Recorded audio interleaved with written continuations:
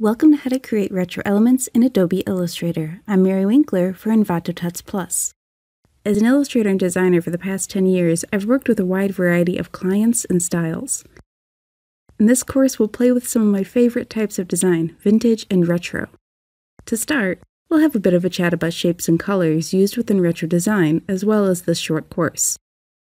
Then we'll spend a chapter together creating various retro-styled electronics in vector form. A television, a radio, a microphone, and a camera.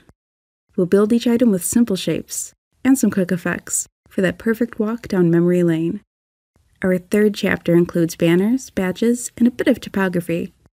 We'll play with ribbon styles, I'll chat about retro type, and then we'll put it all together with a couple badge designs, fit for advertisements or packaging.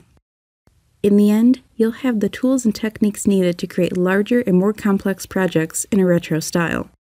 So join me, Mary Winkler, for How to Create Retro Elements in Adobe Illustrator, here on Envato Tuts Plus.